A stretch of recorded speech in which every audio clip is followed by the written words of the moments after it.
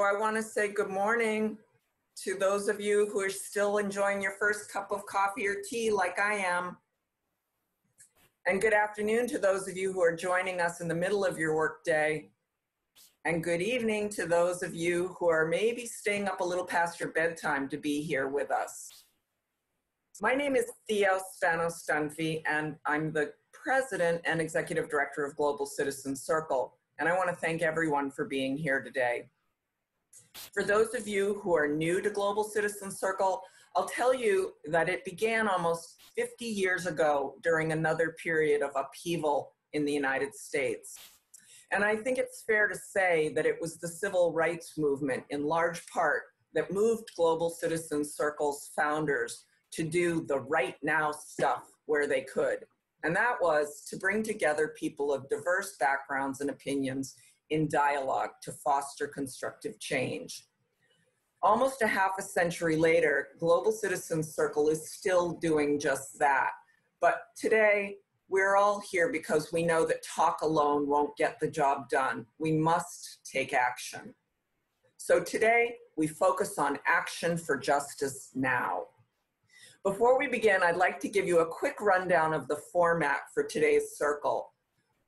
We're going to start by hearing from our amazing discussion leaders who will share their stories of activism for justice and equity.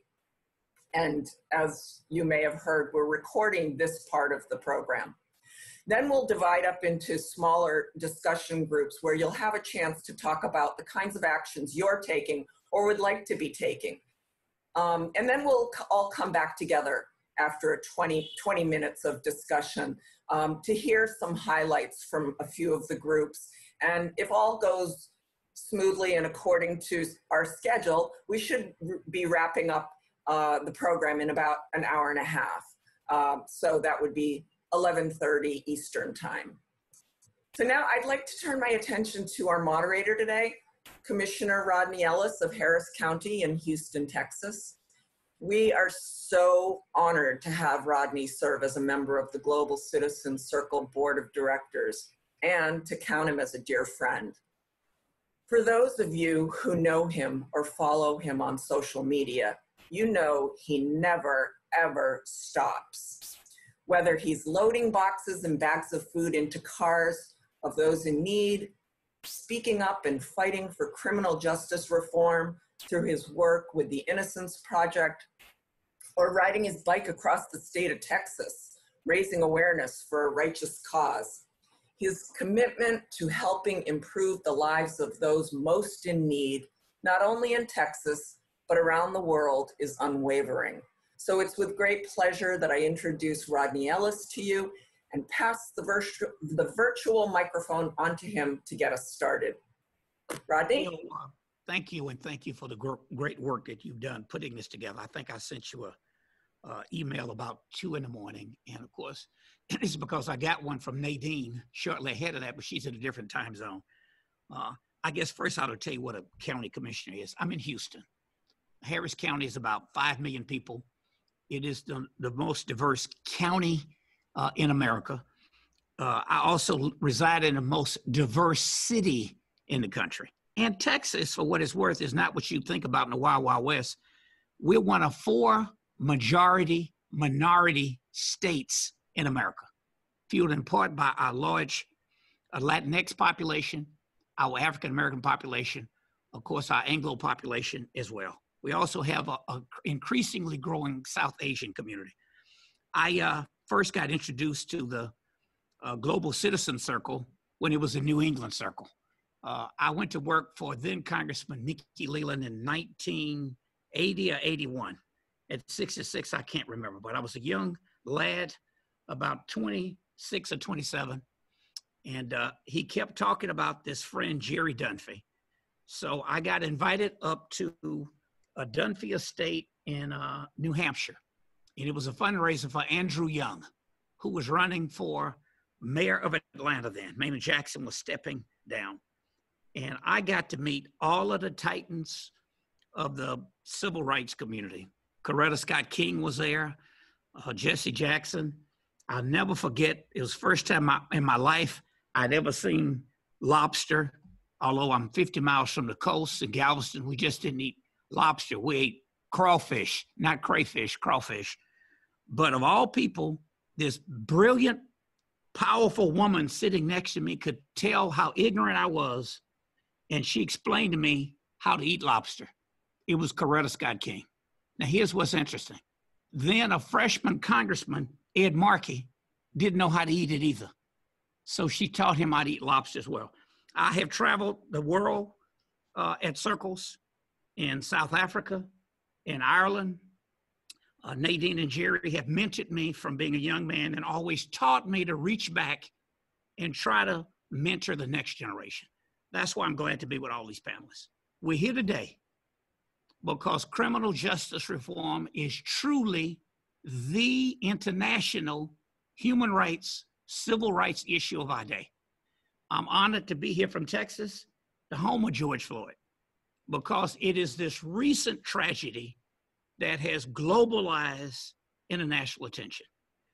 I made the comment to Nadine and Jerry when they called me once.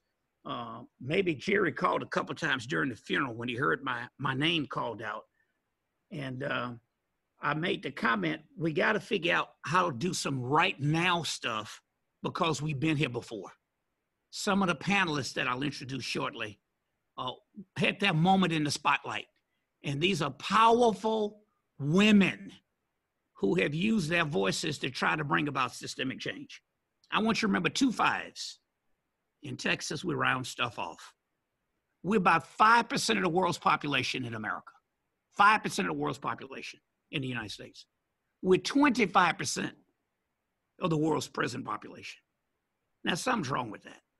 You ought to Google in policing in America. I don't know about worldwide, but how it started in America. Jerry, the first one was in Boston. Second one, I think I saw this in Time magazine. I think it was Philadelphia. In the South, when policing came about, it was primarily because they were old squads to go after formerly enslaved people. First one in North Carolina. Our system in this country has systematic racism in it, tremendous inequities in it. We ask police officers to do too much. We ask them to go deal with all of the inequities in society. Every county jail in America is the largest mental health ward, whether you're in Cook County, LA County, Harris County is the 3rd or 4th largest county in the country now. We're behind LA, then you can count New York, not quite a city, but the New York region. Then Cook County, Chicago, then Harris County. On the local level, here's what I've done over the years. Years ago, when I was in the state Senate, I was working on criminal justice reforms, in part inspired by the work of the Dunphy family and people I've met, folks in South Africa over the years. I ended up being chair of the board of the Innocence Project out of New York. I think they wanted somebody with a Southern drawl. They needed a Texas state senator who was trying to pass reforms. I did that 14 years. I'd take every one of these tragedies of a wrongful conviction and see what policy implications could come out of it. I met a young guy, I think in Austin when I was in the state Senate some years ago, who was trying to sue Austin, Texas, Travis County, for bail reform. He thought they were liberal, and he'd go after bail bonding industry. I made the comment, you think they're liberal till you start messing with those bail bondsmen. I convinced him to sue Harris County.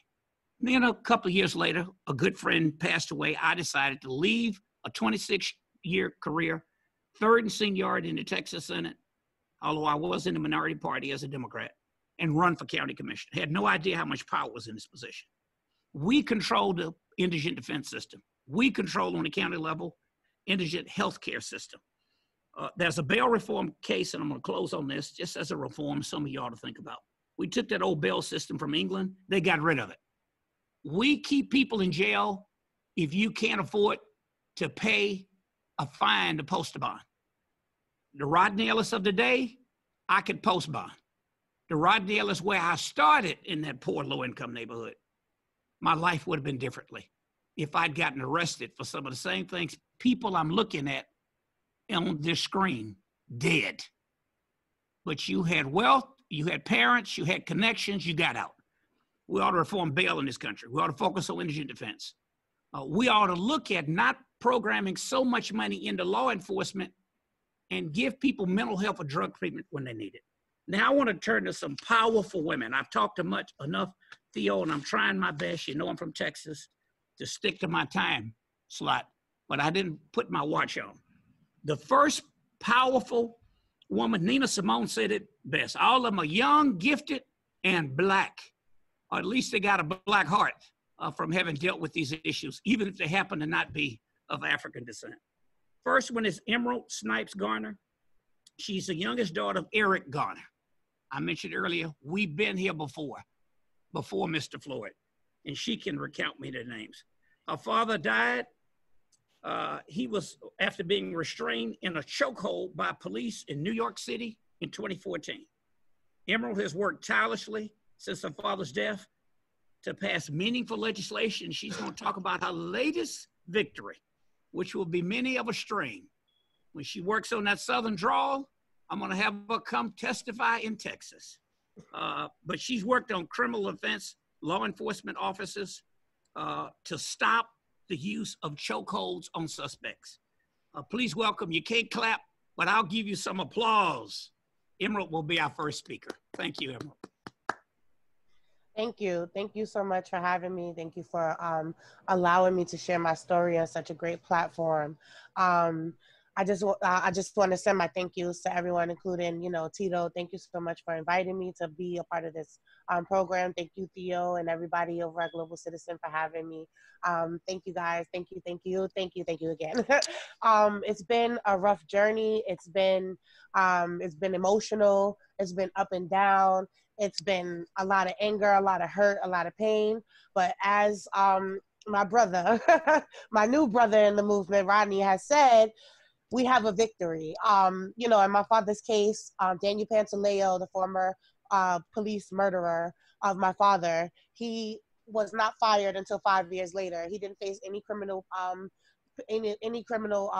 accountability for what he did to my father. And, I felt hopeless. I felt like, we're never going to get justice. Nothing is ever going to happen. So when our brother George Floyd was killed, I was just like, you know what? Enough is enough. Like, we are here 5 years later, almost 6 years later. My father is gone. There's no accountability. And then you choke someone else to death.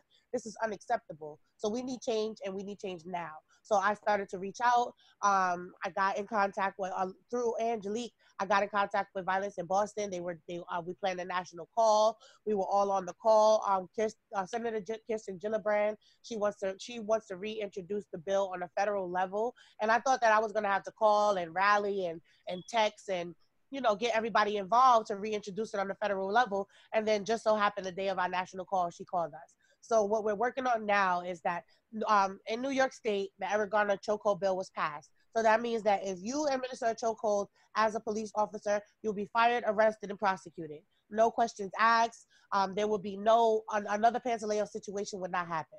So it carries a sentence of up to 3.5 years, from 3.5 years to 15 years. So the chokehold is now illegal in New York State. So what I'm trying to do, which I'm working with my elected official, Congressman Brian Benjamin, and he is Senator Brian Benjamin, and he is going to help me to take the Eric Garner chokehold bill to the United States.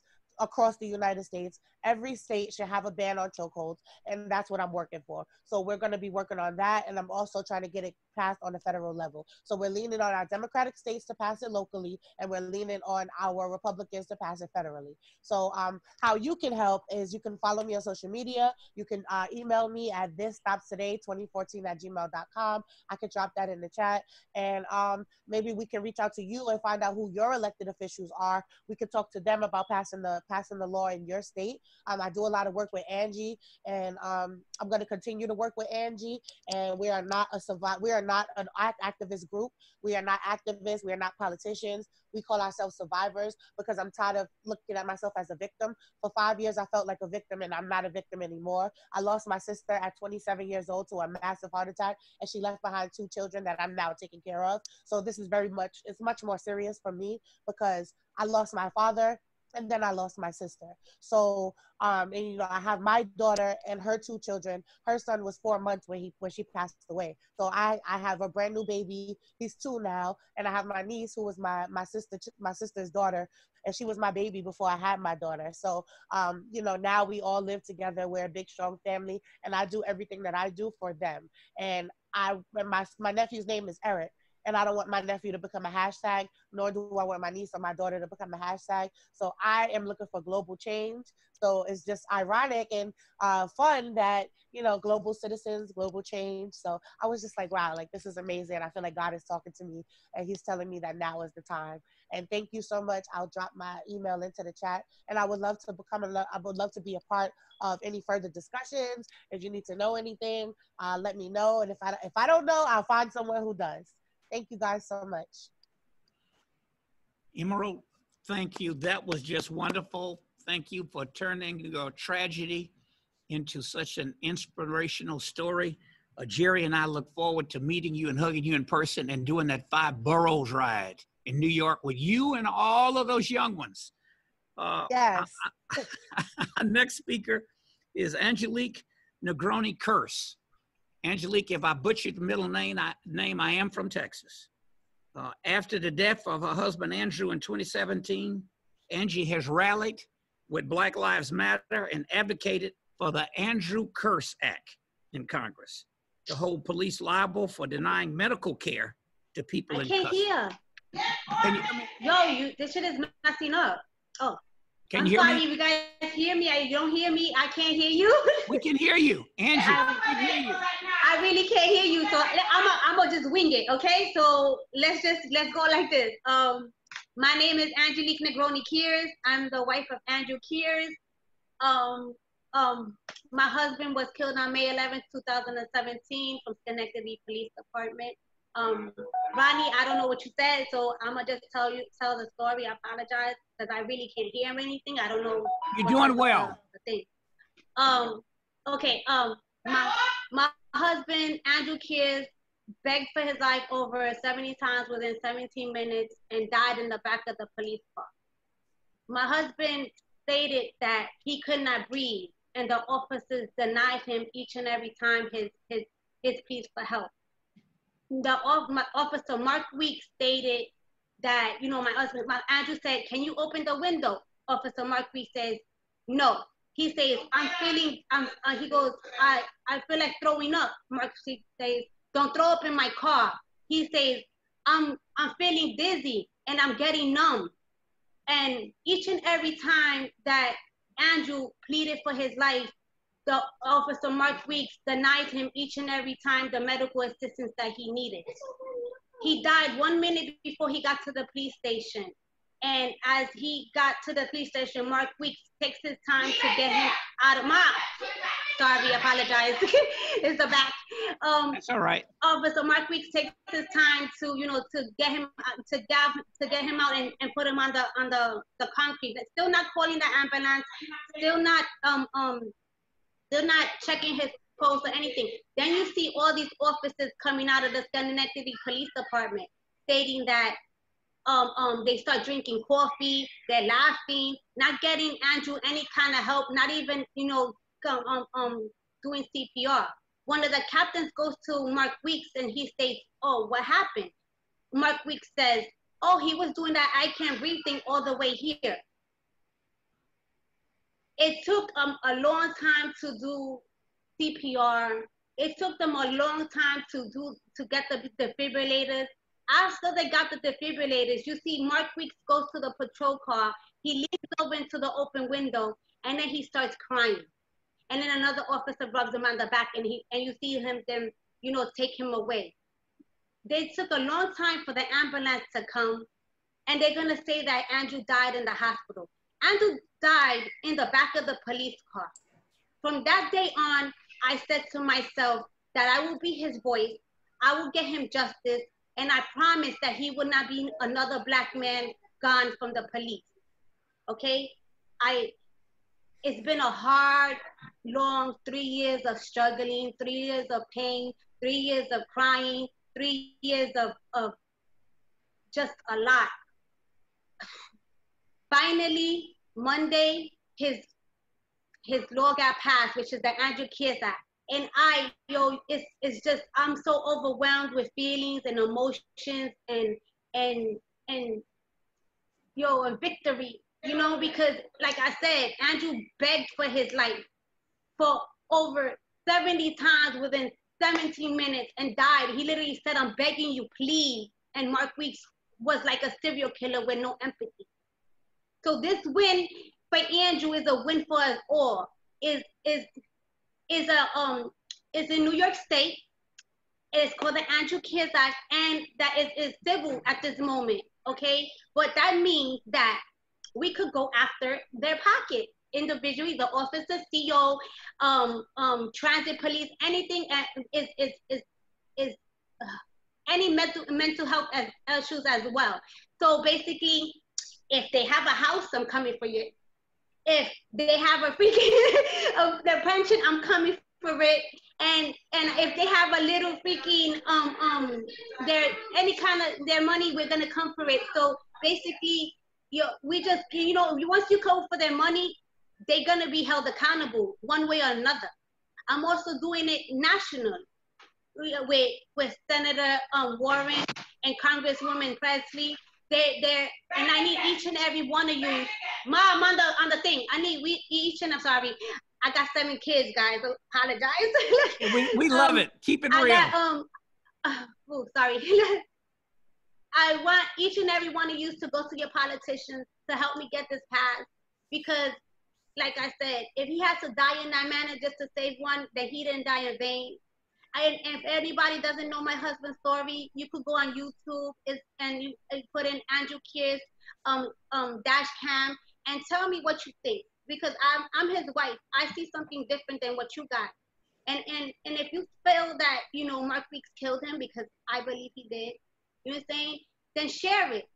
Put your comments. Make it go viral, because the world needs to know what happened to Negroni-Kearse. His voice needs to be heard, because, like I said, he begged for his life over 70 times, and his cries of help was diminished by this officer, Mark Weeks, this overseer, just a blatant of regard for human life. And like I keep saying, if you want a life of crime with no jail time, just be a cop.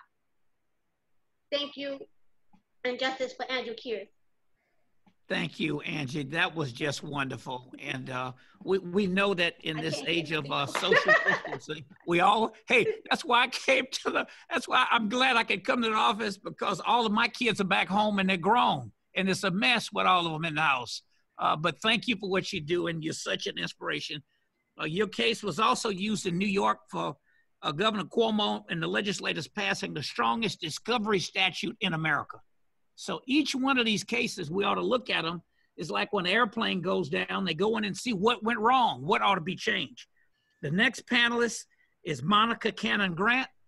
Monica is one of the most influential activists in the great city of Boston. She's founder of an organization called Violence in Boston, Inc., whose mission is to improve the quality of life and life outcomes of individuals from disenfranchised communities by reducing the prevalence of violence and the impact of associated trauma.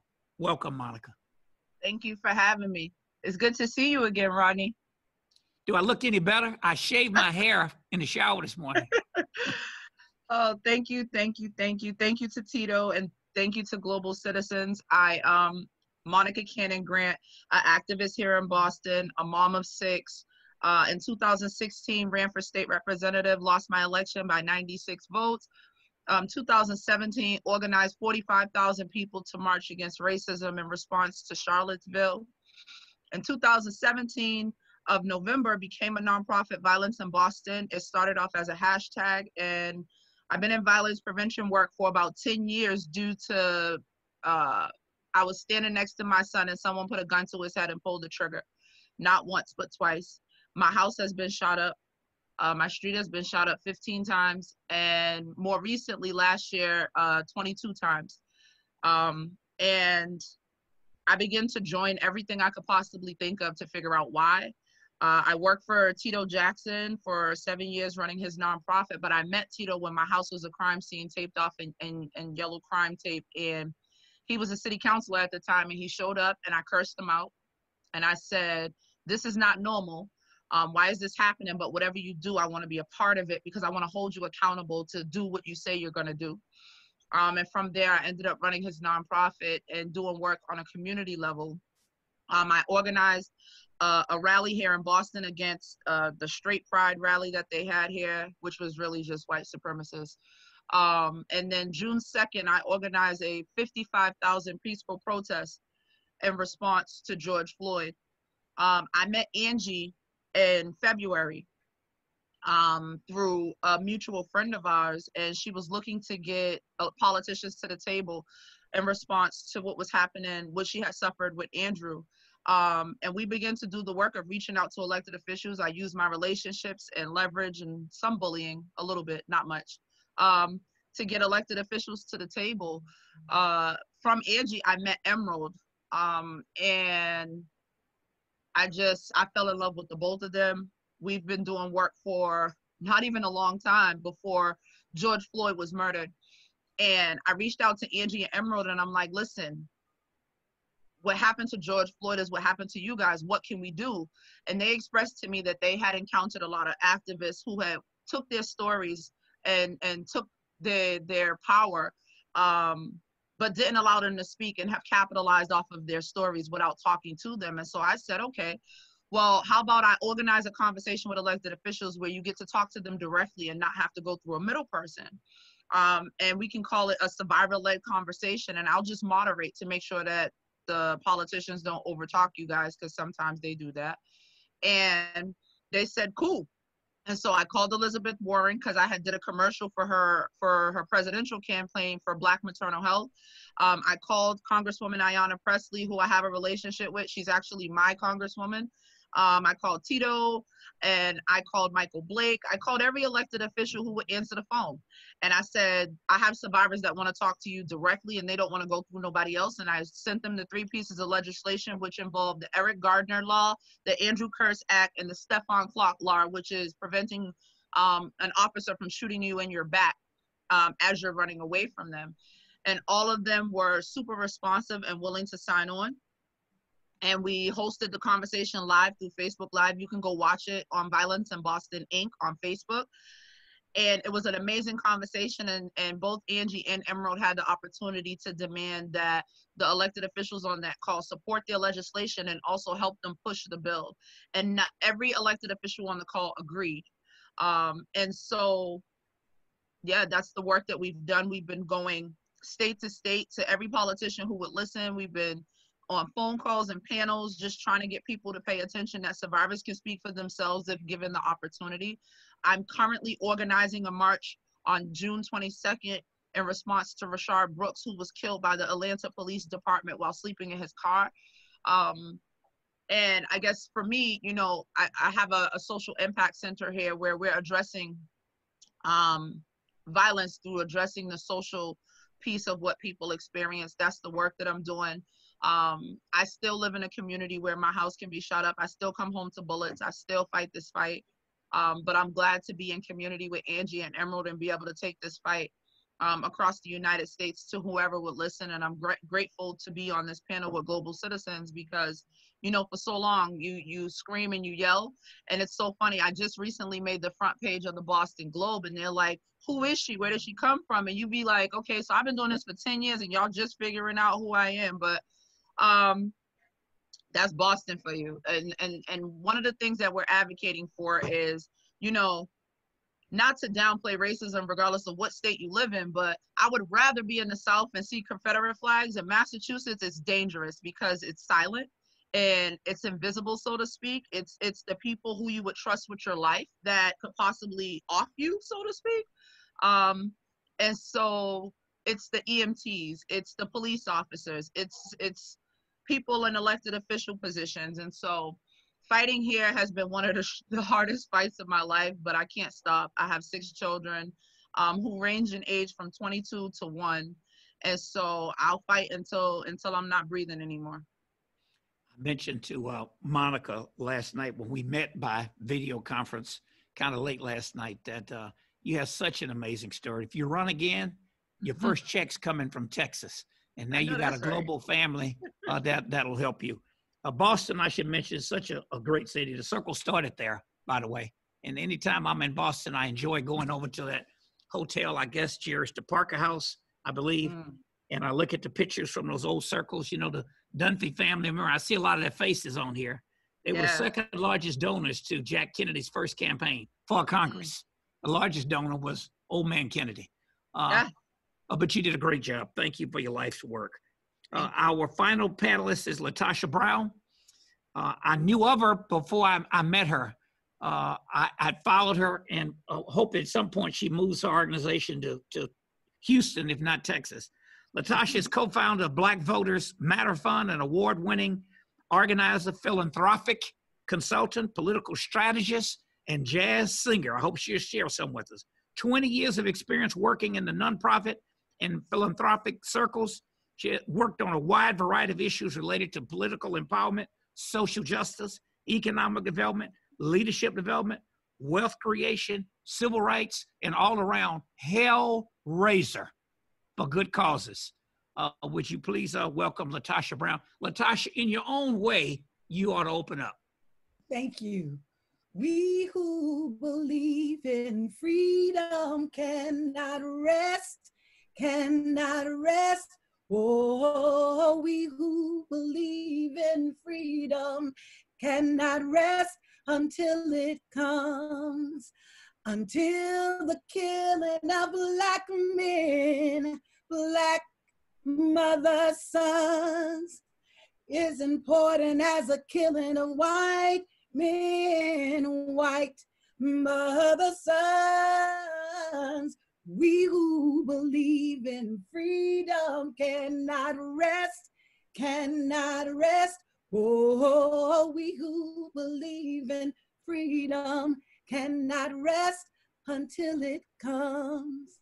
That's a song by Sweet Honey in the Rock. Thank you, Sweet Honey in the Rock. And I think it's so apropos to where we are right now. We who believe in freedom shall not rest until it comes. And so I am so honored to be here with the panelists. All of those women have just inspired me. I'm sitting here right now feeling very grounded and honored to be a part of this panel and the work that they've done. And I just want to acknowledge that looking at these faces of people all over the country, I'm looking at you, you give me strength. You give us strength. Like, this is how transformation happens, when we are in relationship with each other and we're able to empathize with each other's pain and really be able to align. We will change the world. Systems are created by people. So when we decide that systems will change, systems shall change. And so the work, I just want to briefly say, the work of Black Voters Matter Fund, the organization I started, I'm a native of Selma, Alabama. And so I grew up while I wasn't, I wasn't born yet when the Civil Rights Movement took place. I was born right after it happened. And so many of the people who were leading and instrumental as student leaders in the Civil Rights Movement happened to be mentors of mine, myself and Cliff Albright, who's the other founder of our organization. And so my political ideology and my shaping as an organizer came from those who had worked for years and years to bring some sense of justice in the Deep South from a framework of peace and tapping into humanity. And so I come to that work from that space. And then I also come to this work as a Black woman who grew up in the Deep South. In the state of Alabama, with all that I saw in terms of discrimination, all that I saw with the history of how my people were treated, all that I know of the history of that, literally, I really am the direct descendant of a person who was enslaved in the very land that my family owned years later, where my mother was born. And so in that spirit, in that space, I think it's, this moment, the work that we're doing, and I just want to tie it into how I think kind of in this conversation, that we have to recognize that we're in a particular moment. You have to know what moment you're in, that we are in a special moment. And part of what happens when until the pain of staying the same becomes greater than the pain of change, people won't change. And so currently what we're experiencing is what we see, this pain and this trauma that we're experiencing right now. It is actually a gift to us to really be able to change and transform so that we can literally create the world that we deserve. that those of us in America, that my pain is one thing, being able to feel my brothers and sisters' pain. It pained me to see children who were from Colombia and Peru and Mexico to come to this country and be treated and looking for political asylum, and they're placed in cages. It troubled me. It troubled me to see my brothers and sisters literally being attacked by the government, right? And being able to see more outrage of the burning of buildings opposed to the actual killing of a life. When a building makes us more upset than the burning of a building, there's something fundamentally wrong with us and our humanity. It pains me that we're in a space that we're thinking that ultimately it is who we have in office that determines our future forward. No, who we have in office, it should be the person that's going to listen to us, to be accountable to us. And when they can't do that, they've got to go.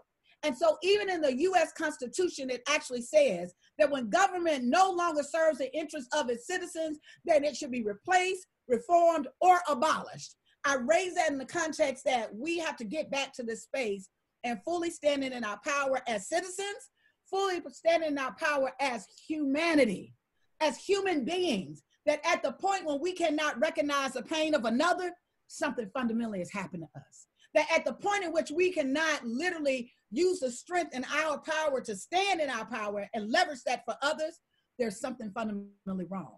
What gives me hope in this moment is that looking at right now, currently in the United States, there are protests happening in all 50 states.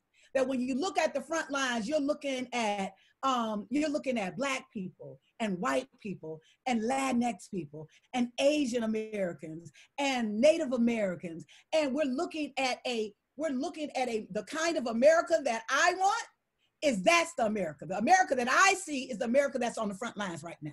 The America that is standing and has the courage to say no, that all lives matter, that at the end of the day, that the police have to be held accountable. They work for us. And so I think that we're also, while there's a lot of pain and trauma in this moment, I also think that there's a lot of possibilities around, I often ask people, and I'm gonna ask y'all to do this just quickly and then I'll wrap up.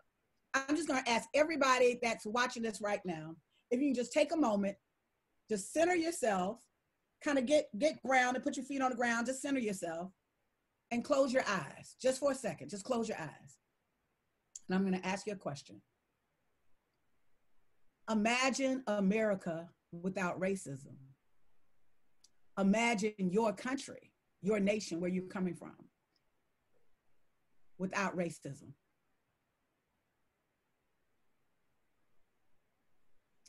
Now you can open your eyes. The truth of the matter is, how many of you couldn't see anything? I do that exercise all the time because oftentimes, even when I'm lecturing at Harvard or other places, most of the time, 99% of the people can't see anything because it's such a fabric of who we are, where it's almost unconscionable to imagine something different. But I will actually say that is our calling in this moment. Because the truth of the matter is there's nothing has been brought into existence that did not first be created with a vision. So if we can't even envision an America or a nation without racism, then we're really not serious about ever eliminating it. So at the place in which we have to start and get grounded is literally creating and holding a radical reimagining of what America could be, a radical reimagining of what the world could be.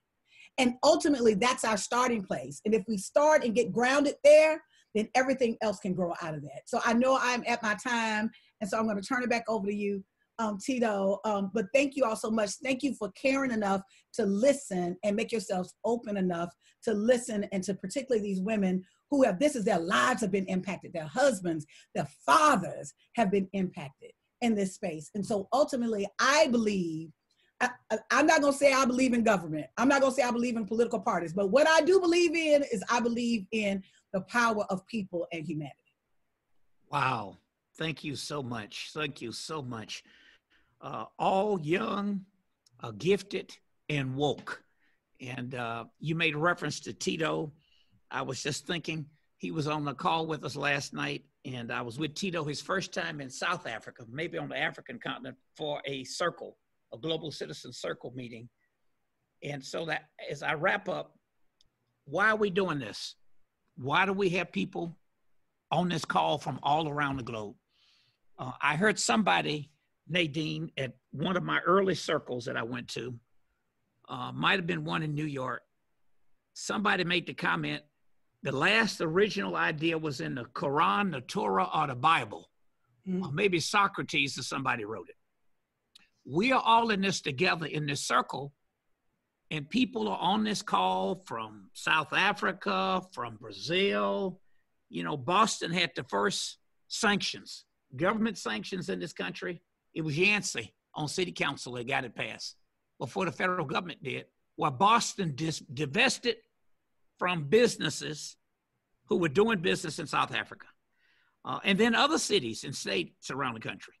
You know, Jerry, through my traveling back and forth to Africa with you and your family, I detoured to Brazil one time. I saw somebody on this call from Brazil.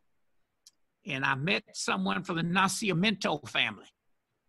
He was the first Black consciousness senator. They have the second largest Black population in the world, but most of them won't admit they're Black. The purpose of this is to talk about right now strategies around the world. Before the light goes off on this tragedy, 23 days of demonstrations. I hope I'm going to do what I can in my role, my little role, to keep it going. But you heard stories from Emerald, from Angie, Latasha, Monica. We've been here before. Let's make a difference.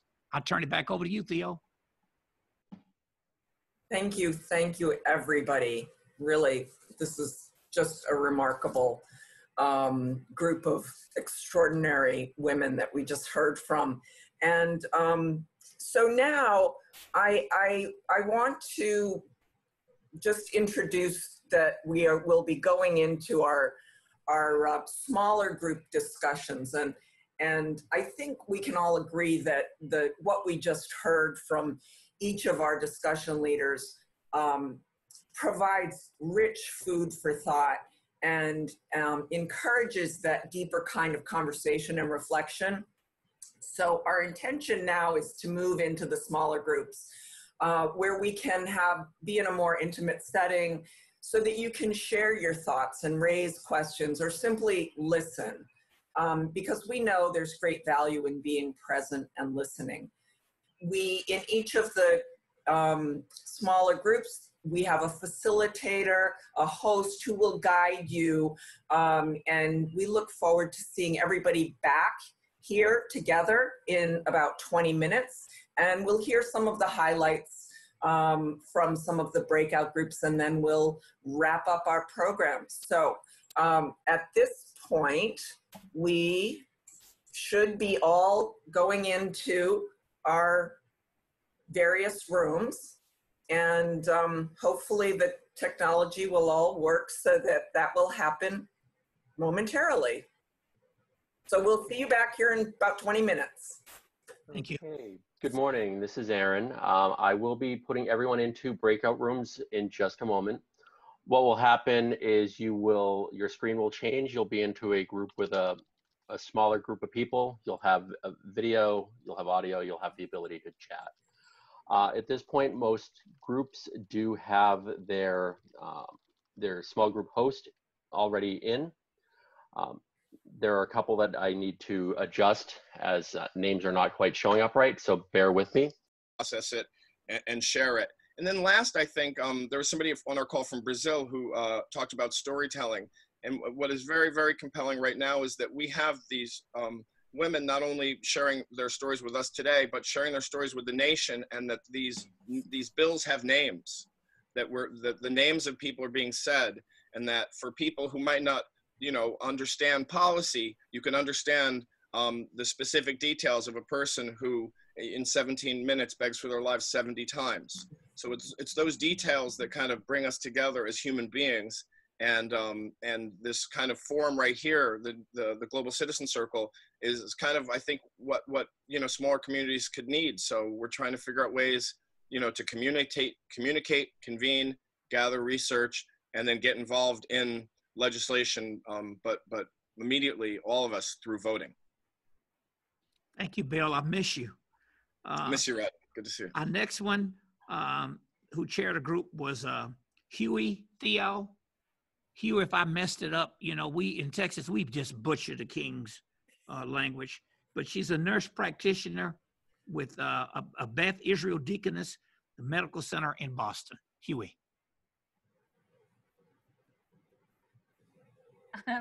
Okay, I just unmute myself. That's okay, Rodney. How I prefer pronouncing my name is so different from how it's spelled, so that's totally okay. It's pronounced Huey Tui. It doesn't look like how it's spelled, but that is okay. I'm just very grateful for this opportunity. As Rodney mentioned, I'm the nurse practitioner at Beth Israel Deaconess Medical Center. I was a host for this small, diverse group from anywhere from Colorado to Atlanta to New Hampshire. So it was great to hear inputs from people from the ski industry, like Bill was mentioned, as well as educators and people. I think the general theme is that people want to learn, want to know what they can do, and looking for answers on what they want to do. I think we spend we spend a lot of time in our group just listening to each other, kind of emotions as well as what they're currently doing in their role. We have someone that works in the housing industry, and I hope I'm not butchering what she told me, is to figure out how to provide affordable housing, as well as how to work through some of the discriminatory and exclusion practices that have happened in the past. So I thought that was great. And we also talk a lot about, you know, we have, and myself personally, we are an interracial family. We are also a law enforcement families. So the conversation is multidimensional and complex. So, you know, but just someone mentioned just having those type of conversation and exploring those topics are a type of activism. You know, we don't have to go out and march, but I think having conversation as well as addressing some of these topics with our own families, and that they don't know some of the history behind the civil rights movement or some of the current laws are all really helpful. So those are kind of some of the themes that come up. And I'm actually learning a lot myself, because I didn't realize there was a no-knock like policies out there that kind of didn't make sense. So I'm definitely learning a lot, and this is just the place where my group was at. I hope I capture everybody's kind of comment. Yes. Good. Thank you. Thank you. The next one will be Heaton Kalan, Senior Program Officer and Director of Democracy Programs at the New World Foundation and a Global Citizen Circle Director. Thank you, Rodney. Good to see you again. It's been a long time since South Africa. It has been too long. I'm going to come visit you. We had a very great group, largely made up of people from Greater Boston, but also joined by someone from Virginia here in the US and Indonesia.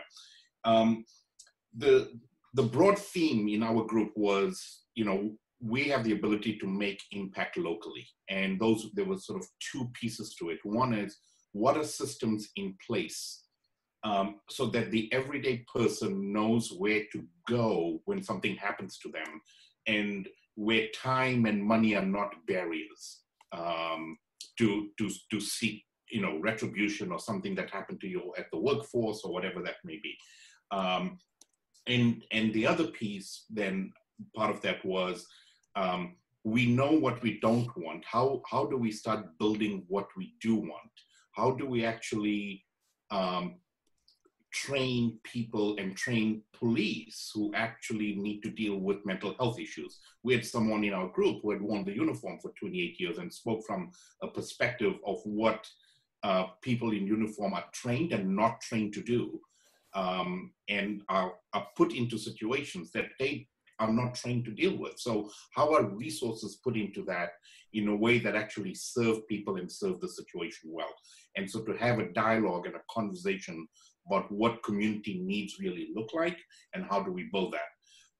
And the other very sort of local piece was around how is it tools for us to have conversations with people who we may think we have long-standing relationships with, but we're not sure how they're going to react.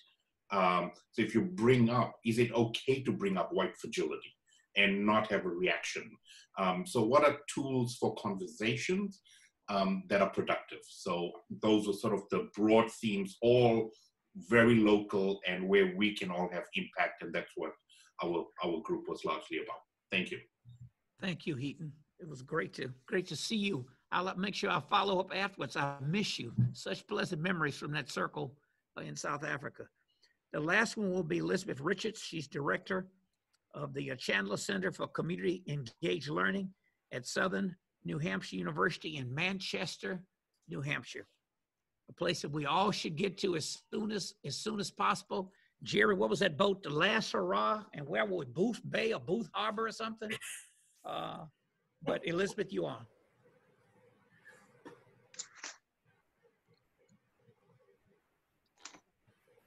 Is she muted? Is she there? Elizabeth, are you there still? Elizabeth may have had to drop off. Anybody else from her group, Theo? It could be from her group, or if there's somebody else who would like to share from their group. How about Catherine Riley? I see you just posted something, Catherine. Would you mind telling us what came out of your group?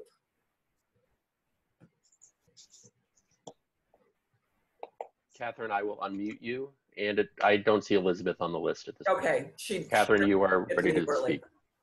Thank you. I'm honored, Theo. So our group was comprised of parents, teachers, art teachers, educators, professors, and we really focused on how the role of education and research, on the importance of the role of information exchange and research in moving toward our vision of a world without racism. So we talked about sharing, well, stories such as our eloquent guests have done, but also just hard data about inequality by race, inequality of access, inequality of health outcomes, and the importance of starting that with ourselves, educating ourselves, and especially educating our children.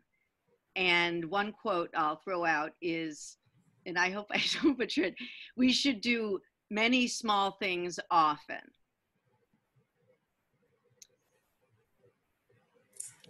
That's good. Yes. Theo, you want to open it up?